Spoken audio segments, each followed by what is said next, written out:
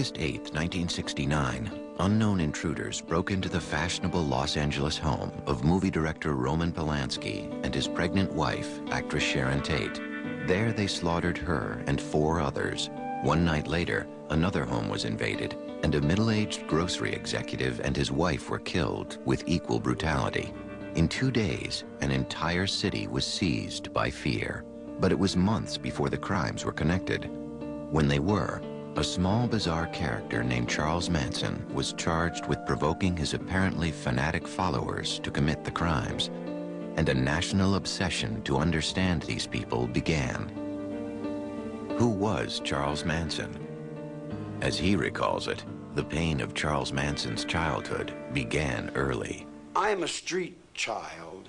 I'm a runaway little girl at 15 years old out of Kentucky named Kathleen Maddox. I didn't have a husband. My husband's name was Scott. And he married somebody else and went down the road, and she went to Cincinnati, had a guy named Charlie Manson.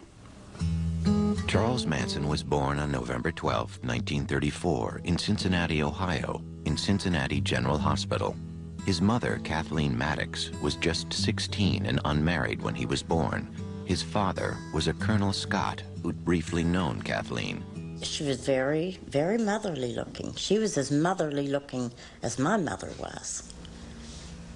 My mother went to prison for 5 years for strong-arm robbery. Her brother had to deal a trick in off the street and put the yoke on him to get some money to eat. But when I heard she was a prostitute, it just, I couldn't believe that either. And she went to prison, and I used to visit her in the prison visiting room. His mother's absence and rejection would make a life with her a dream of Charles Manson's throughout his childhood. Manson spent many of his early years in the small town of McMecken, West Virginia, with his deeply religious aunt and uncle, living by all appearances a not unhappy small-town life. The house was a big, older house, but it was beautiful. He had just about anything he wanted, I would say. His aunt and uncle and grandmother took him to church. He didn't like going. The only thing he really liked, was the singing. But Charles loved to sing. But some of Manson's outlook on the world came from another uncle, a mountain man. Out of the Kentucky mountains, when my uncle said, "We ain't surrendered, we're still rebels, and we'll be rebels until the end of time, because I ain't accepting no Yankee school." He said, "Don't go to those schools, boy." So when I was 9 years old, I set the school on fire, and I went to reform school. Between 1942 and 1947, Manson spent periods of time with his mother and her assorted lovers around the Midwest. But then, unable to place him in a foster home, she allowed the court to place him in the Gibault School for Boys.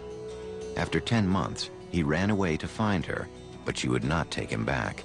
This was a turning point for Charles Manson. The only thing my mother taught me was that everything she said was a lie. And I learned never to believe anyone about anything. He ran away from school again and began a life of petty crimes, including breaking into grocery stores and stealing a bicycle. In 1949, after time in a juvenile center, he was sent to Father Flanagan's famous Boys Town. According to a 1949 article in the Indianapolis News, a dead-end kid who has lived in an emotional blind alley is happy today. He's going to Boys Town. Manson ran away 4 days later. Now just 13, he stole cars, broke into stores, and committed his first armed robberies. He was then sent to the Indiana School for Boys, where he claims he was raped and repeatedly beaten. He ran away 18 times. Now, the punishments escalated after he stole cars, committed armed robbery, and held up gas stations. He went from the National Training School for Boys to Natural Bridge Camp to federal reformatories at Petersburg, Virginia, and Chillicothe, Ohio, where he was paroled in 1954. He was just 19 years old. Around this time in Los Angeles, one of Manson's future followers, Patricia Krenwinkel, was a little girl. Her comfortable childhood could not have been more different from Charles Manson's, but even her home was not without its sadness. During the time I was brought up, nothing was talked about. I mean, my parents' dissolution of their marriage, you don't talk about that. You don't talk about problems in the home. I never felt like I had a sense of who I really wanted to be or become. In 1949, Leslie Van Houten was born into a solid middle-class family in Altadena, California. From an early age, she wanted to help the world. Her parents, too, would divorce. I was always very creative girl, young girl, you know, artistic. But I never, for a while, I wanted to be a school teacher. Somewhere along the line, I got distracted and I lost motivation. Believe that I was desperately seeking someone that I could love and hold on to and call my own. That somehow my dad leaving had left a space there. In January 1955, back in McMecken, the 20-year-old Charles Manson married 17-year-old Rosalie Jean Willis. He held odd jobs, but continued to steal cars, driving them across state lines. 1944, I went to juvenile hall. I didn't get out till 1954. I got a little girl named Rose, stole some guns, went to Georgia, burglarized a store, got a straw hat full of dimes, and came to L.A. I turned 21 years old in the L.A. County Jail. I wasn't out but a hot second. I've been in jail all my life. It was one of the curious facts about Charles Manson. He would often manage to commit small-time crimes that nonetheless violated federal laws and would bring tough penalties. A suspended sentence turned into a 10-year term after he violated probation on a charge of forging a very small treasury check. I was struck by something initially, and that is that he had been sentenced to 10 years for attempting to cash a $43 treasury check, and he did 7.5 years. From 1951 to 1967, Charles Manson's rap sheet shows a range of crimes from mail theft to forgery to running prostitutes. It was at McNeil Island Penitentiary that Manson developed a skill at the guitar and an interest in music that would play an important part in later events. The man who taught him the steel guitar was an aging fellow prisoner, the renowned Depression-era gangster Alvin "Creepy" Karpis. More important, it was in prison with its rigid codes of behavior and its hierarchy that Manson developed his way of looking at the world. See, I never realized that people outside are much different than the people inside. People inside, if you lie, you get punched. You get misused. You don't lie to the lieutenant. Lieutenant don't lie to you. There's a certain amount of truth in prison, and being raised in prison, I was raised pretty much in the light of that truth.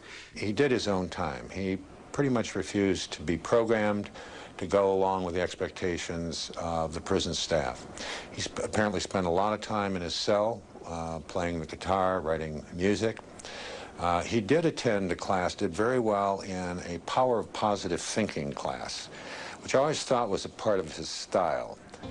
He was released from prison in 1967. It's been said that he asked not to be released.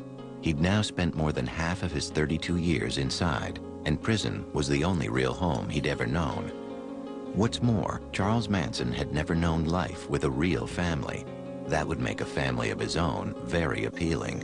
Prison may have meant a life of little change for Charles Manson, but life outside was changing radically. It was a far different world now from the one he'd known before prison, and was one where his particular skills would serve him well. It was the mid-1960s, and the Haight-Ashbury district of San Francisco was, for hippies and others escaping the mainstream, the promised land. What we saw at its peak were literally thousands of flower children all over the country, all over the world, attracted to this movement, like moths to a flame, you know, summer in San Francisco.